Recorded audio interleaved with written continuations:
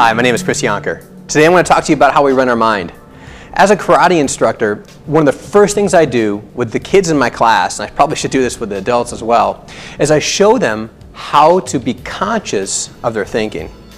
Now what I found with 20, 30, 40 kids in front of you, and you're really trying to, and say the average age of 8 or 9, and you're going to spend an hour with them on how to get more efficient in their physical movement and how to understand their body and how to protect themselves, what I find is that you got to teach them to be engaged right away. And the first classes, what I want to do is get them tuned into how they think, become conscious of their thinking.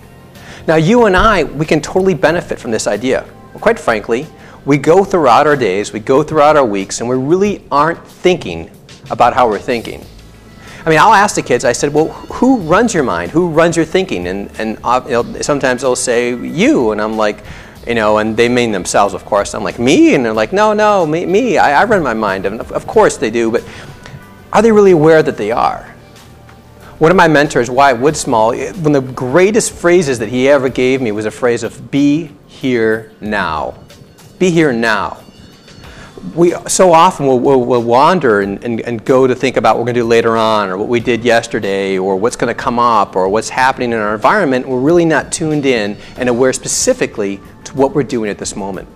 If we can become more engaged and keep our minds tuned in to what we're doing at this point in time, we could be so much more effective and get so much more done efficiently. So I'm going to ask you to become more conscious of how you're thinking, to be aware if you're tuned in or not. And some things that you can do to practice this are meditation, several different styles of yoga that tune into breathing so you can become really conscious of your breath, and also specifically some types of martial arts. Find something you can utilize today to get better so that you can master yourself more efficiently and become more conscious of your thinking. Thanks for watching.